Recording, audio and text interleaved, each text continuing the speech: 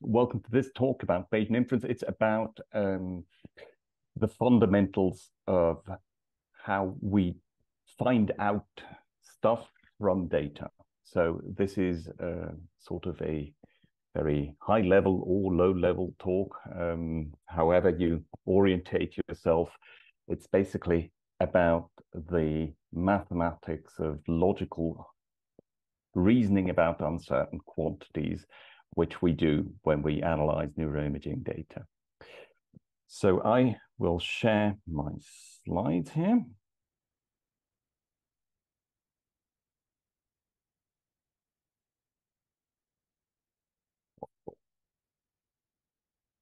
And we will first look at the kinds of questions that we want to answer using data, not just in neuroimaging, but in science in general.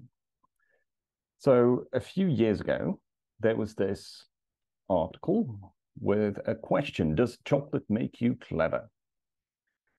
Eating more chocolate improves the nation's chances of producing Nobel Prize winners, or at least that's what a recent study appears to suggest. How much chocolate do Nobel laureates eat, and how could any such link be explained? Well, that's certainly an interesting finding, isn't it? But it would take a lot of evidence to convince us of something like that. Well, let's see what the evidence is. The study that the article references was published in the New England Journal of Medicine, which is one of the most prestigious journals in all of medicine. And that already indicates a strong and interesting finding. And here are the data graphically. On the horizontal axis, you have chocolate consumption in kilograms per year per capita for different nations. So the further on the right a nation's flag is, the more the people in that nation eat chocolate. And then on the vertical axis, we have Nobel laureates per 10 million population. And we see a very strong correlation. So the actual correlation is 0.791, about 0.8.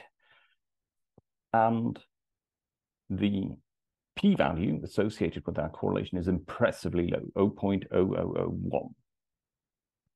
And you can see various interesting phenomena, but the main thing that you can see is the more chocolate is eaten in a nation, the more Nobel Prize winners they have per 10 million population.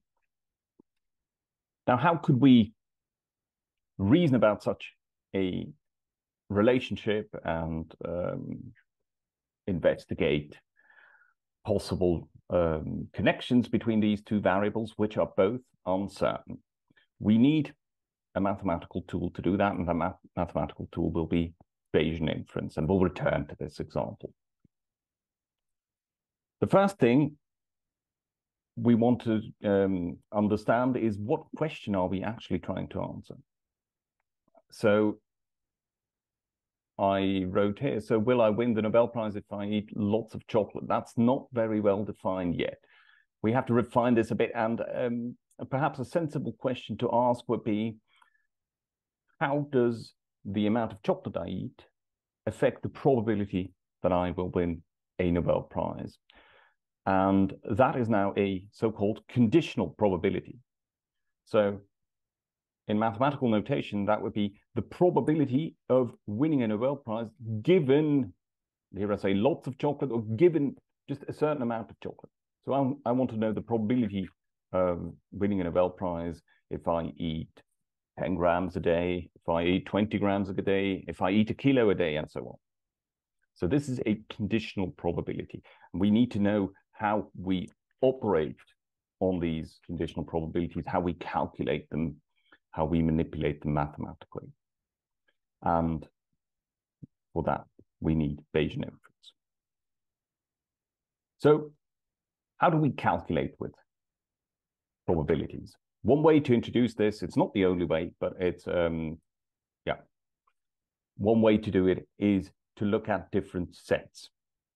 So we have a set of possible observations, and we're going to call that omega. And within that probability space omega, we have a subset A and we have a subset B, and they overlap to a certain degree. Now, to understand the rules of probability, unfortunately, there are only 3 rules of probability. We need to understand 3 kinds of probability. And those are marginal probabilities, like the probability of A. That is just the probability that an event in omega as a whole is also in A.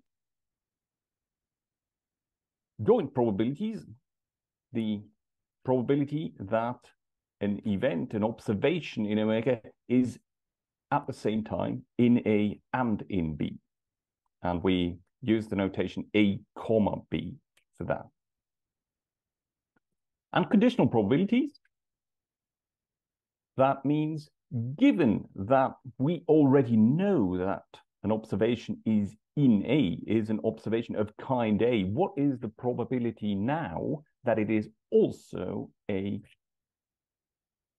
observation, an event of kind B? So if we look at marginal probabilities, that is basically everything covered by A. Are we in A or are we not in A? That is the only question here. Joint probabilities, we need to look at the overlap of A and B. So are we in A and in B at the same time? Now, what is marginal about marginal probabilities? We can illustrate this with an example. So let A be the statement the sun is shining, and B be the statement it is raining.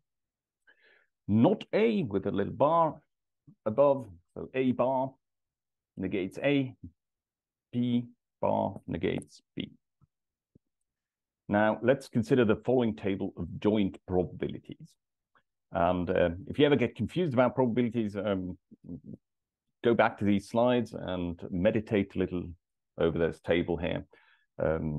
Basically, all or much about probabilities can be understood from staring at tables like this one long enough. So we have a table for A and not A on the vertical dimension, and B and not B on the horizontal dimension. And then we have all the possible combinations of A and not A and B and not B in these fields in the table. And we assign probabilities to all of the possible combinations. So here we have the probability for A and B, the joint probability of A and B, that's 0.1. Then here we have another joint probability, that's the joint probability of A and not B, that's 0.5. And let's see if this makes sense. So A is the sun is shining, and B is it's raining. And there's a pretty low probability, not 0, but a pretty low probability of that happening at the same time. So it makes sense to have 0.1 here. And then the sun is shining and it is not raining. That's about half. That also makes sense. Then we have not A and B, 0.2, and not A and not B, 0.2. And one thing we notice is that, of course, one of them has to be true. So they need to sum up to 1. So the sum of all probabilities is 1. All of them in the table here together have to be 1. And now we can do different sums across the rows and across the columns here. So if we want to know the probability of A, only the probability that the sun is shining, we have to add up the probability that the sun is shining while it's raining and while it's not raining. So we take the sum across this row. We want to know the total probability for the sun is not shining. We also have to sum up over it's raining and it's not raining.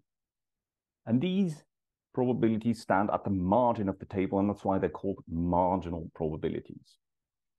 And again, if we sum up first across the rows and then down the column at the margin, we need to sum up to 1. So 0.6 plus 0.4 is 1. Now the same for the marginal probabilities down here. I think you've understood how this game goes. So the marginal probabilities get their name from being at the margin of tables such as this one. There's nothing more mysterious about that. Now, conditional probability. In the example, what is the probability that the sun is shining given that it is not raining? So now we're saying we know it's not raining. But how does that affect the probability that the sun is shining? So we have to do a bit more thinking on that. So this can be written as the conditional probability of A given not B. So you can find the answer to the question by asking yourself, out of all times where it is not raining, which proportion of times will the sun be shining? And now it's over to you. What's the answer? I'll give you a minute or a little more than a minute. And then if any of you has the guts to venture an answer, I'll be listening. I see in the chat there are 2 questions. Let me see.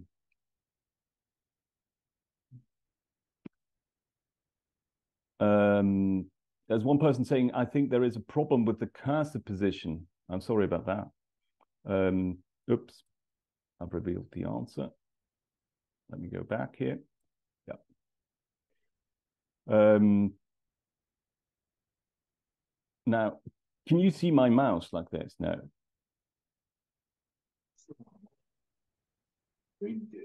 What's the end of it? I can see it. You can see it. So I'm here on the margin at P of not A is 0.4. Does that work for you? Oh. Okay. Good. Is that cool?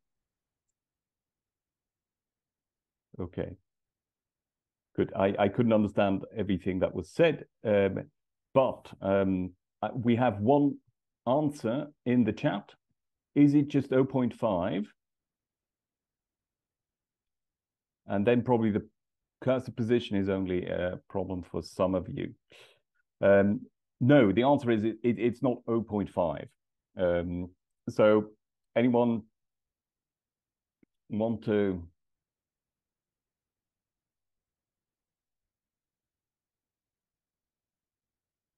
So the cursor position is shifted. I'm sorry about that.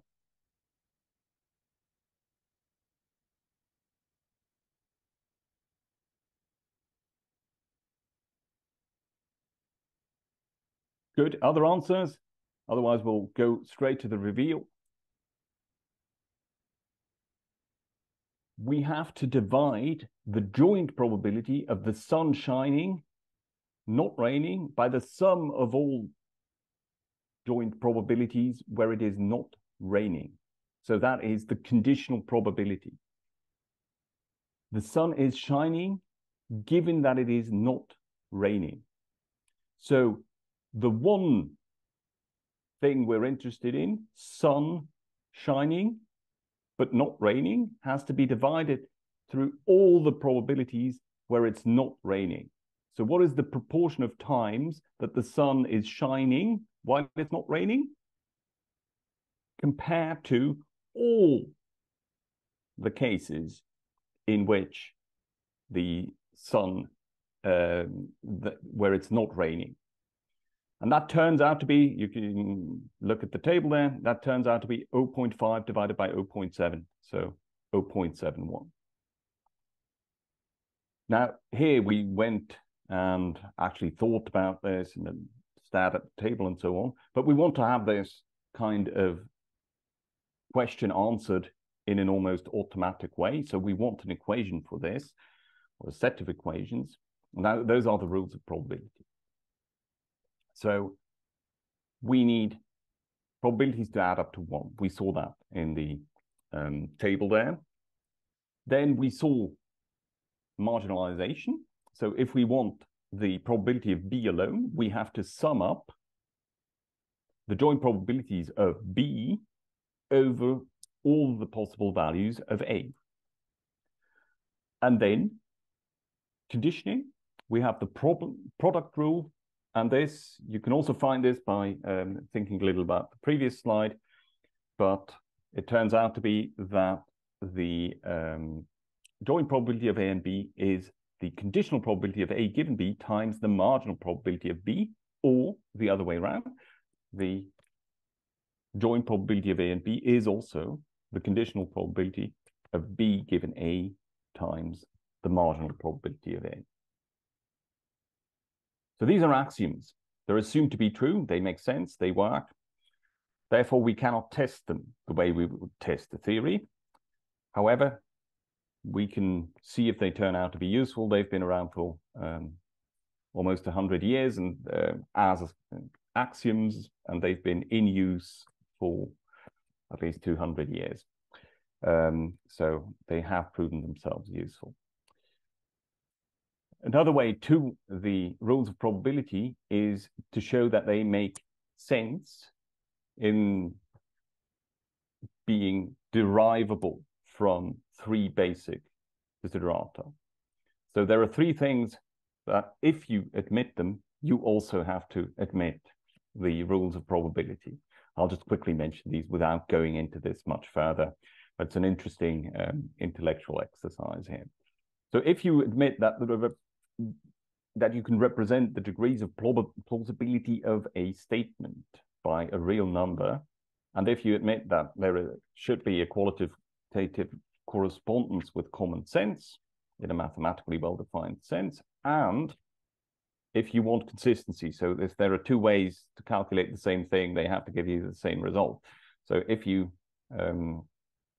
insist on these three conditions being fulfilled, then you also bind yourselves to the rules of probability. So there is no way to violate the rules of probability if you admit these three desiderata.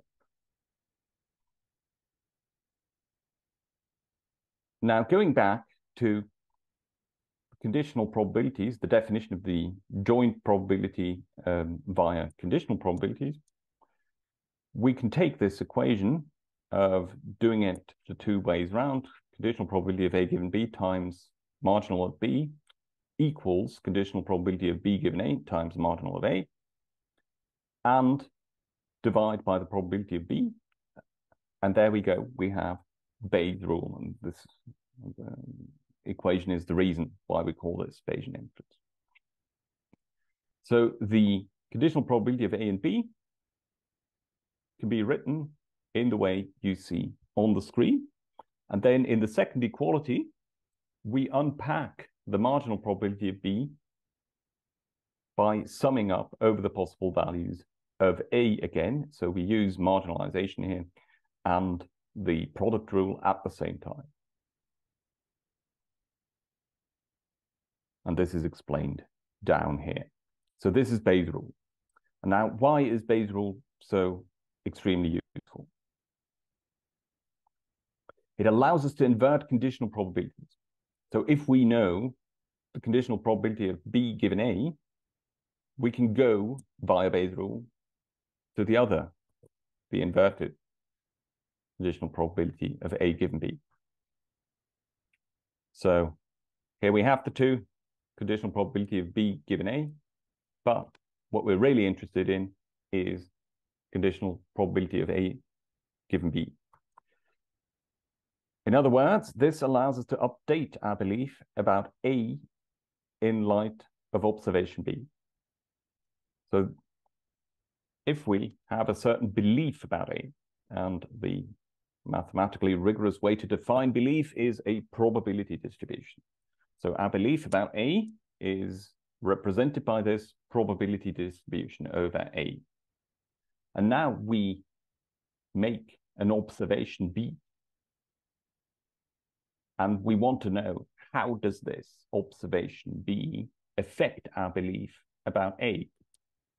And the mathematical way to formulate this is that we now have a probability distribution of A given our observation B. So what is the probability of A given B? Well, Bayes' theorem tells us that. Bayes' theorem tells us that we need to take our old belief about A before we knew the observation B and multiply this by the conditional probability of the observation B given A divided by the marginal probability of B. And this is all very abstract, but it'll become very concrete immediately by looking at our Nobel Prize in chocolate example. So it's immediately clear that the probability of winning a Nobel Prize, given that we eat a certain amount of chocolate, is very different from the probability of eating a certain amount of chocolate, given that we have a Nobel Prize. But this is sometimes a pitfall. People often don't distinguish these two different conditional probabilities. But here I think it's immediately obvious. Now, the crucial thing here is the first one is the one we're interested in. We want to find out how is the probability of winning a Nobel Prize is affected by eating different amounts of chocolate. But we cannot determine this directly. Imagine doing a study investigating this.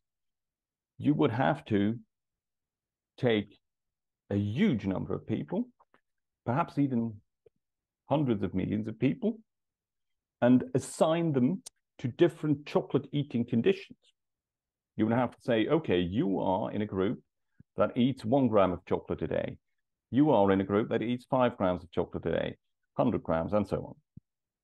And then you would have to observe these people over decades and see in which category, how many people win Nobel Prizes. And that would be an extremely rare occurrence.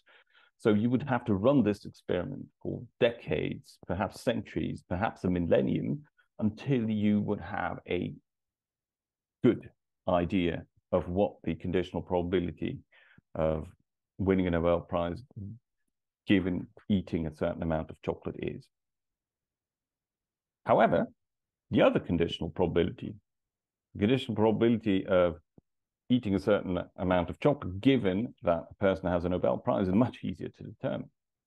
You can go into a survey of Nobel Prize winners and ask them, how much chocolate do you eat? Then you get an idea of how much, what the distribution of chocolate eating is among Nobel Prize winners. So that you can determine. And now the magic of Bayes' theorem allows you to determine the conditional probability that you had no way of getting at directly, indirectly. So what you can do is you can determine what we call the likelihood by doing a survey of Nobel Prize winners. You can determine the prior probability of winning or of having a Nobel Prize. If you just randomly grab a person off the street, what's the probability of there being a Nobel laureate? Well, you can determine that by looking at how many Nobel laureates there are still living and dividing that by the number of people on Earth. So that gives you the prior probability of randomly finding a Nobel laureate. That's easy to determine. And then the third thing you need to determine, that is the general distribution of chocolate eating in the population. And I'm certain the chocolate industry has numbers on that. They know how many people eat how much in the general population. So it would be some work to find that out, but it's not impossible. That means all the quantities on the right-hand side of this equation can be determined. The quantity on the left-hand side, which cannot be determined directly, but which unfortunately is our quantity of interest, can be calculated now by using the quantities on the right-hand side. And that is the power of Bayesian inference. And that is why it's ubiquitous, often in an explicit sense, but sometimes also in an implicit sense in all of science, because every measurement we make is uncertain. All the quantities we reason about are uncertain. So the correct way to characterize our knowledge is always in terms of probabilities, and the way to manipulate probabilities, the way to get at the probabilities we're interested in, is to use Bayesian inference. So Bayesian inference is just common sense reduced to mathematics, or I have to get the quote right. Let me go back. Pierre-Simon Laplace said this: probability theory is nothing but common sense reduced to calculation. So that's, and probability theory and Bayesian inference are basically the same thing. Well, one is an immediate consequence of the other. Good. So how does this work in neuroimaging, which we're interested in today? So we have a so-called forward problem. And that is not much of, or it is a problem, but basically we have a model of how brain states are reflected in measurements. So these can be MRI measurements, they can be electrophysiological measurements, whatever. Basically, we have a measurement Y given a certain state of the system that we're investigating here, the brain. So the state of the brain theta leads to a certain probabilistic distribution of observations that we expect under our so-called forward model. But of course, when we do an experiment, the observation Y is all we have. So what we're really interested in is the state of the brain given our observation Y. So we're interested in the probability of theta given Y. And that is where Bayesian inference comes in. So Bayesian inference tells us how we get from our forward model and our observation Y to the quantity of interest, which is the current state of the brain. So we have a generative model that goes from brain to measurement.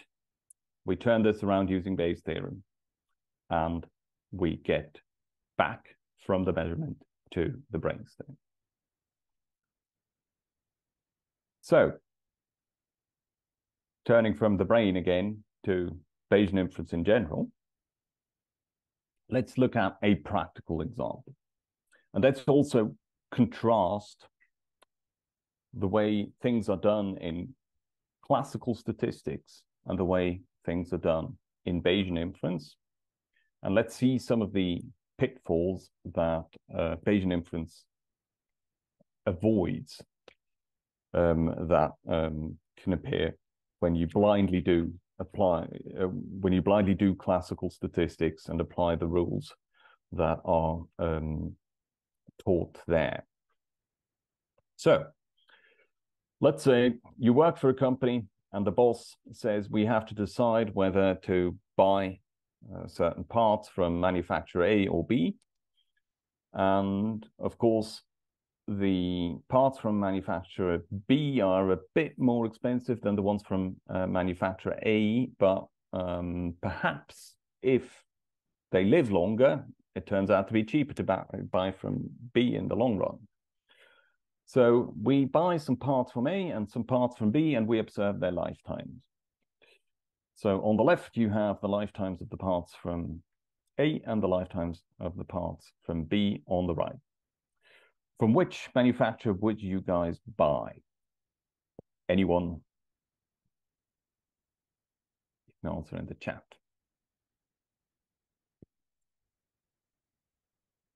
Oh, I can see now that I turned to the chat, someone had the right answer to the conditional probability question first there.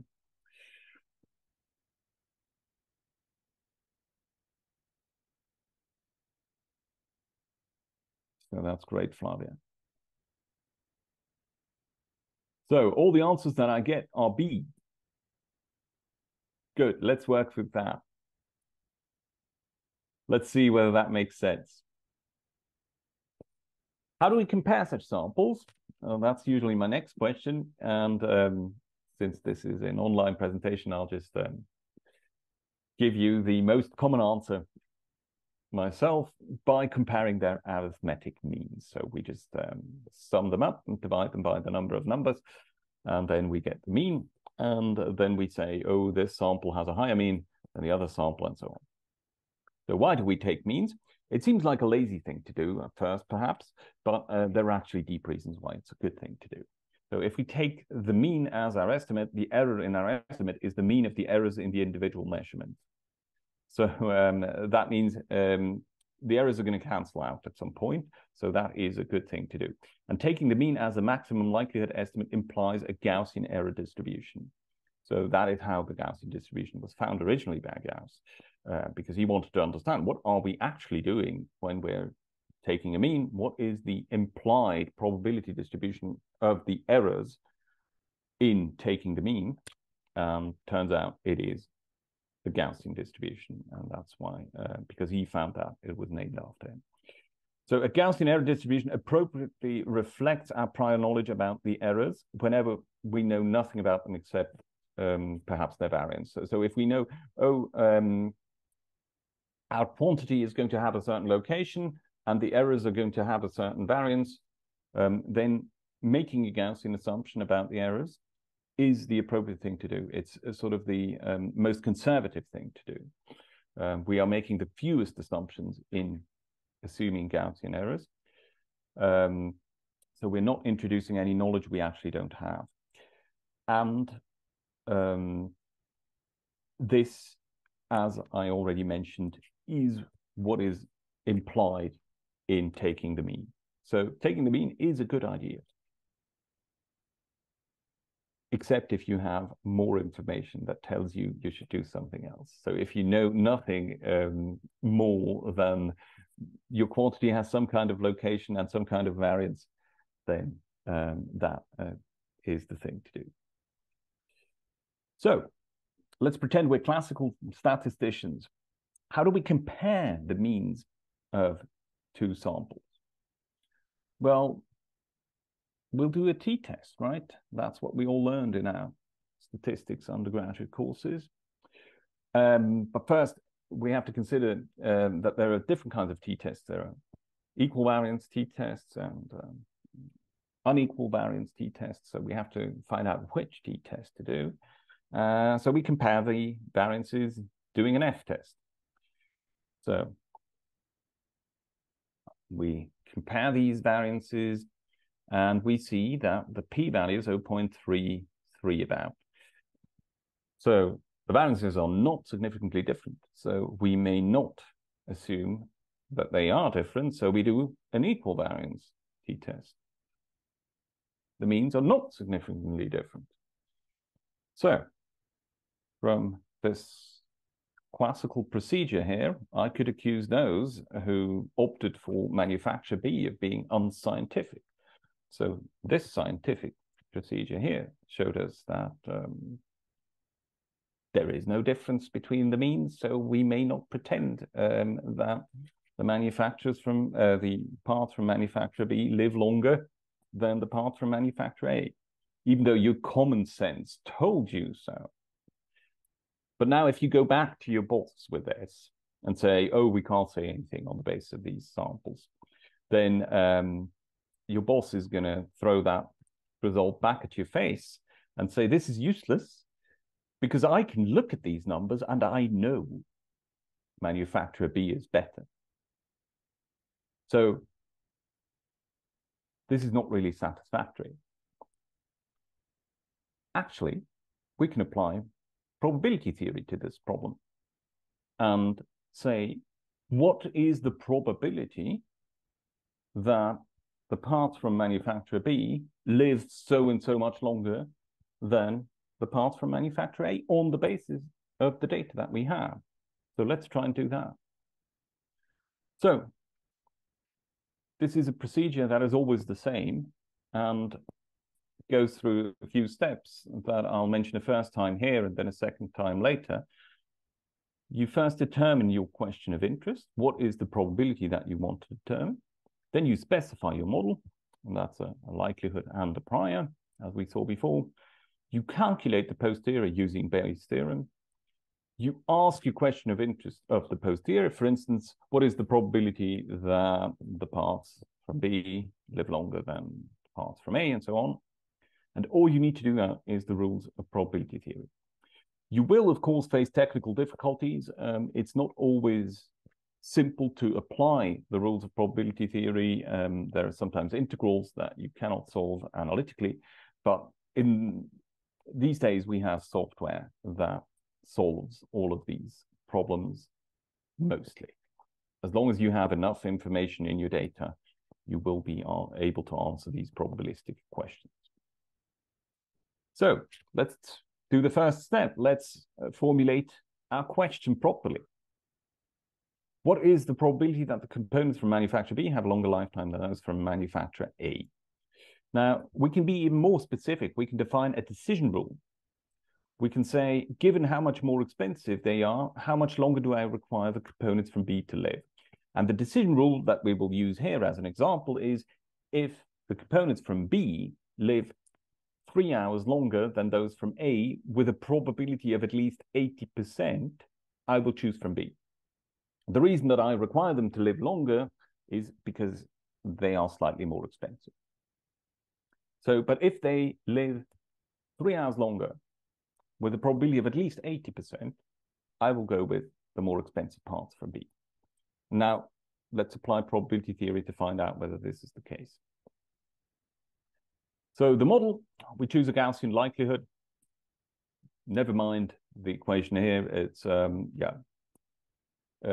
don't have to understand the details here. I'm just informing you we are choosing a Gaussian likelihood. And we are choosing a Gaussian gamma prior. And the fortunate thing here is you don't have to do these calculations. They have been done before. You can basically look up the results and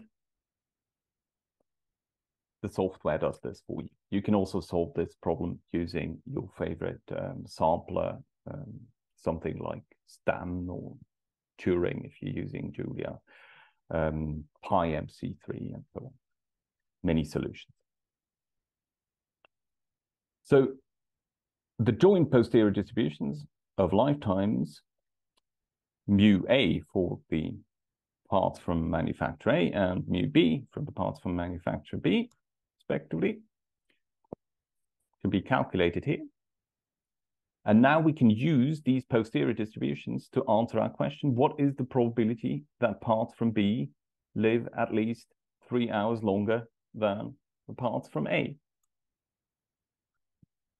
So, formulated probabilistically, this is what is the probability that the mean lifetime of B minus the mean lifetime of A is greater than 3. We can do this integral. And again, if you have determined these posterior probabilities using a sampler, it's very easy to manipulate these samples in a way to give you the answer. And it turns out that there is a 0.9501 probability that the parts from B live 3 hours longer than the parts from A. Now, let me emphasize that this 0.95 has nothing to do with a classical p-value threshold of 0.05 or anything, because our decision rule said 0.8. So we would go with the parts from manufacturer B if this number is 0.8 or greater, and turns out to be 0.95. And it also turns out that your common sense did not mislead you. Your common sense was actually right. All of those who answered, I would go with the parts from B. So here mathematics backs you up. The important thing to note here is that the t-test told us there was no significant difference between the two means in the two samples, even though according to our Bayesian calculation, there is a greater than 95% probability that the parts from B will last at least 3 hours longer than those from A.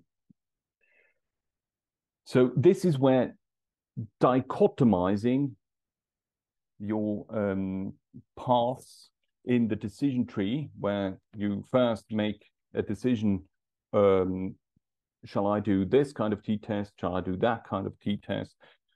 And then you have a second dichotomy between significant difference of the means and not significant difference of the means. If you have a succession of such forks in your decision path, you can get to a very wrong place. So a superior way of doing this is to keep the uncertainty at each step. So in the end, we ended up with 2 posterior probability distributions for the 2 lifetimes from the 2 manufacturers. So we kept all the uncertainty until the very end. And then on the basis of all the uncertainty that we propagated through to the end, we made a decision.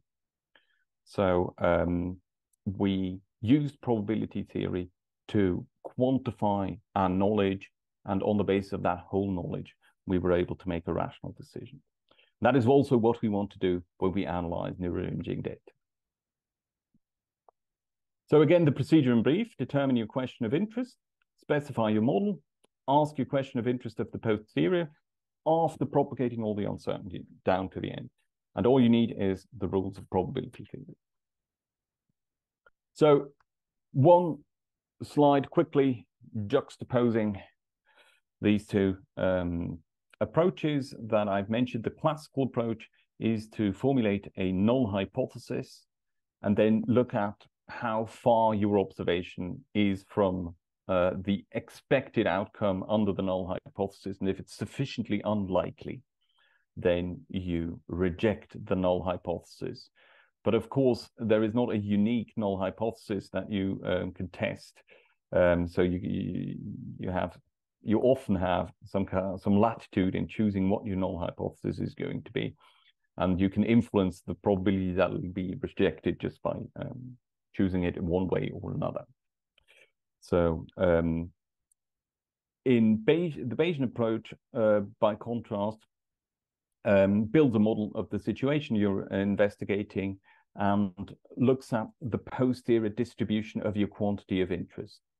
And then you, if you have to take a binary decision in the end, then you can take that decision on the basis of the probability mass exceeding a certain threshold, or how much of the probability mass exceeds a certain threshold in the end. So in our case, our threshold was at 3 hours, and 95% of the probability mass was above that threshold. So we took the decision in one way or another.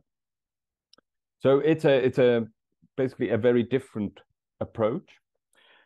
Now, having said all this and having emphasized the sort of theoretical superiority of probabilistic approach on the right, I have to say that if you do classical inference the right way, so if you think enough about each of the steps along the way that you do, you can also solve all the problems that Bayesian inference solves for you in classical ways.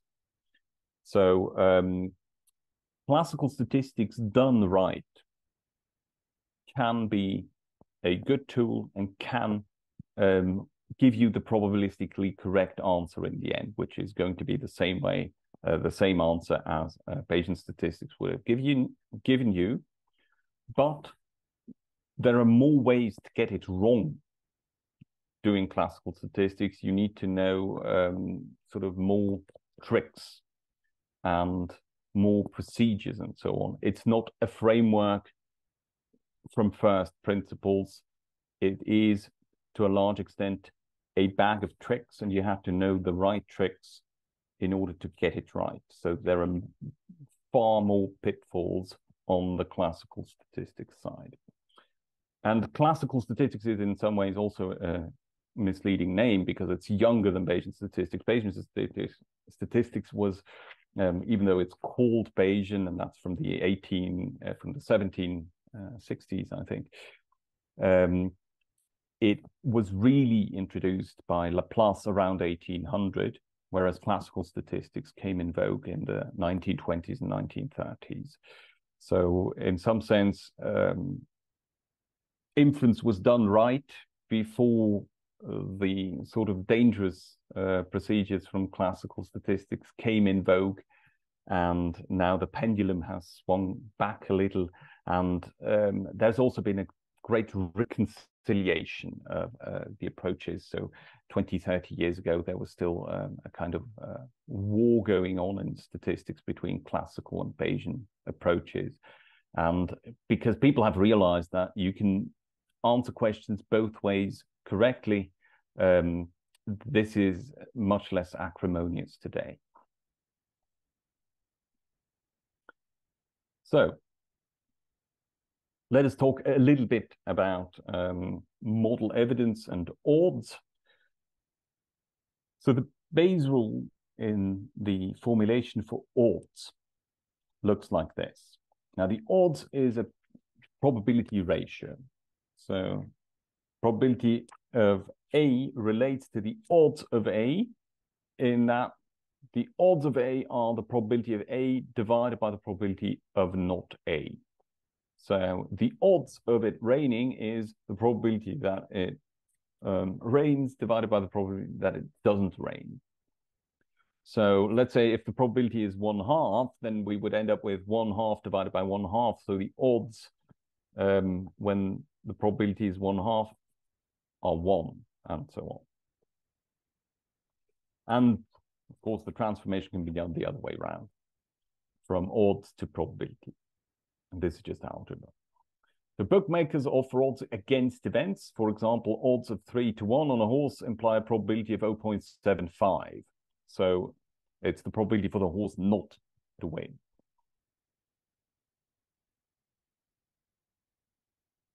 And that's just important to remember if you go to the bookmakers.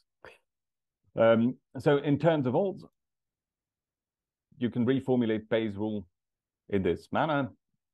Again, never mind the algebra. The important thing to understand is simply that you can go from prior odds to posterior odds by multiplying by the likelihood ratio.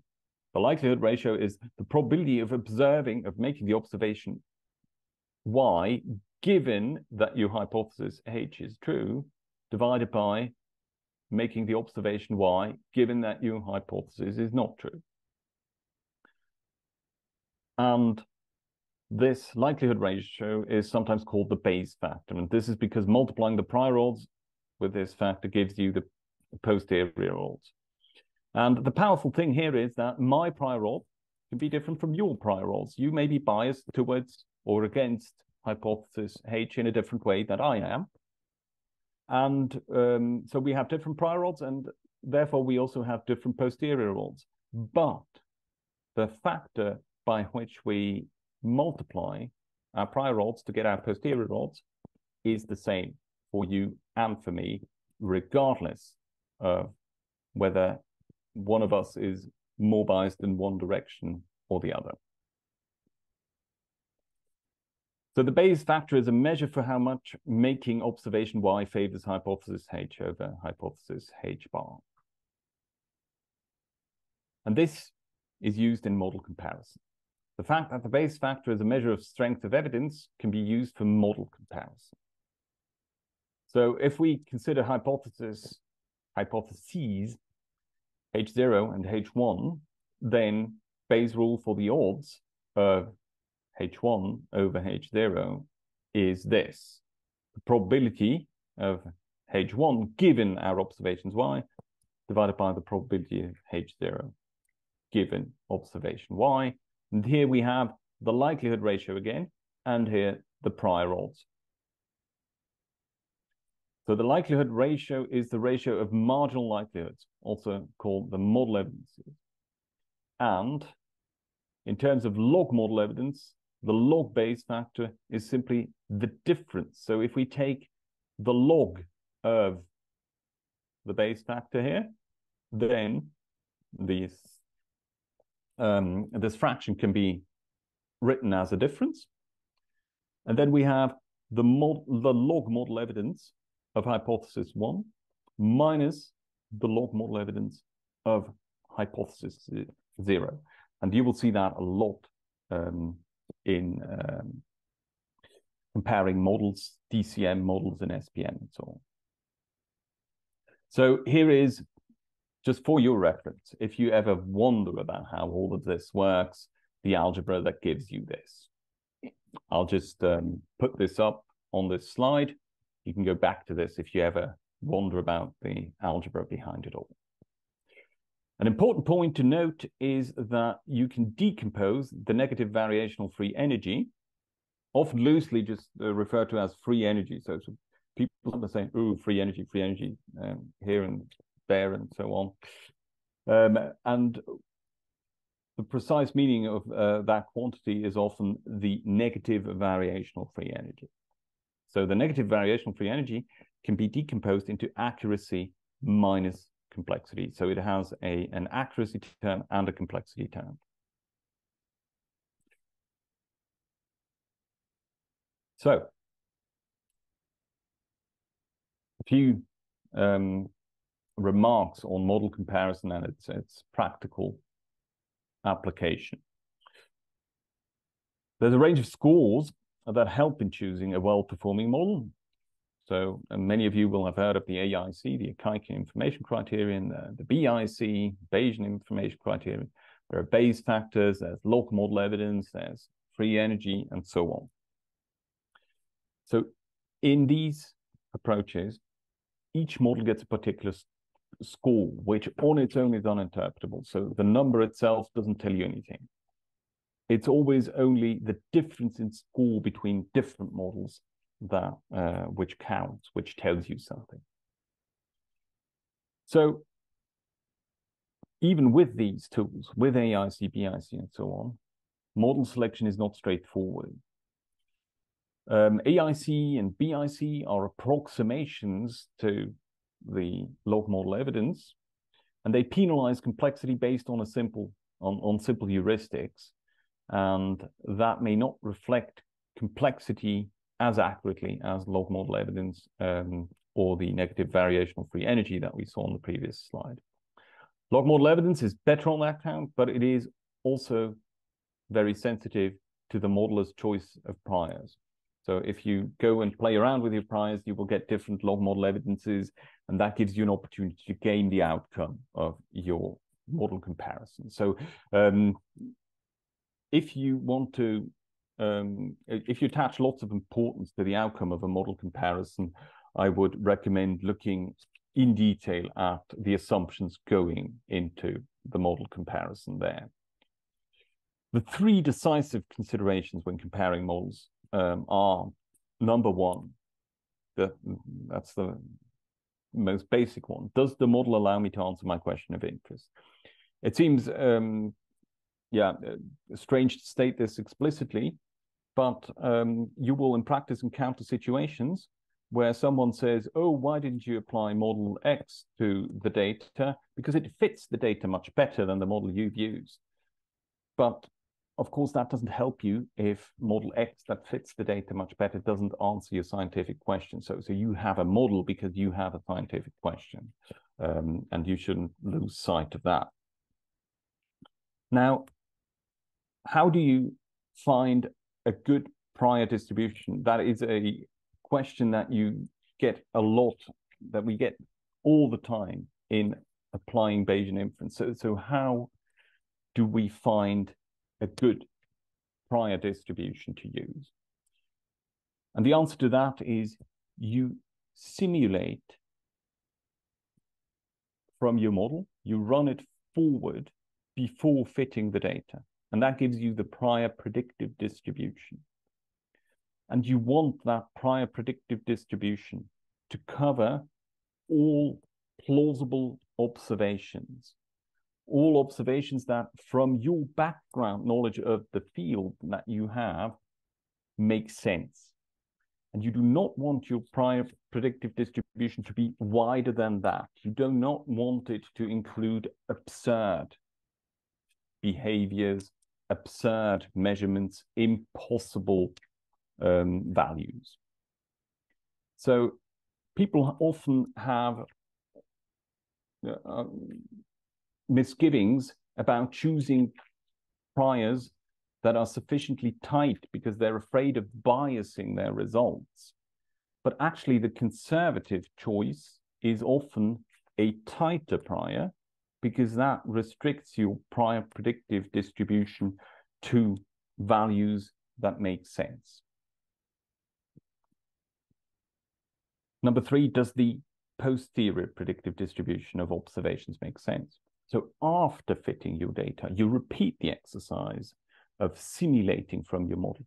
So now you take the posterior distributions of the parameters in your model that you have from the data, and you go back and you simulate data, artificial data, on the basis of the fits that you have from your actual data. And then you should find the same patterns as in the actual data. And that is an indication that you've got a good model. So rather than knocking yourself out on formal model comparison criteria like AIC and BIC and so on, if you can say yes to all 3 questions down there, does the model allow me to answer my scientific question of interest? Does the prior predictive distribution make sense? Does the posterior predictive distribution make sense and reproduce the patterns seen in the actual data? If you can say yes to that, you can be satisfied that you have a good model. A few notes on uninformative priors. I've basically already said this. General advice is choose your priors tightly enough for your prior predictive simulations only to cover outcomes that make sense. So uninformative priors or too loose priors, too flat priors often give you a prior predictive that is too wide, that includes impossible observations, and that makes you vulnerable to overfitting as you fit your model. And then just a quick run through of applications of Bayesian inference in neuroimaging. So we use this for statistical inference. Posterior probability maps are Bayesian posteriors. Segmentation and normalization wouldn't work without the regularization offered by Bayesian priors. So this depends crucially on Bayesian inference. Dynamic causal modeling depends on Bayesian inference for model comparison and for inference. Multivariate decoding. Again, the example of segmentation here wouldn't work, would be impossible if it weren't constrained by priors. fMRI time series analysis depends on Bayesian inference. As mentioned, dynamic causal modeling and model comparison for group studies is enabled by Bayesian inference. And that is all I have. Thank you.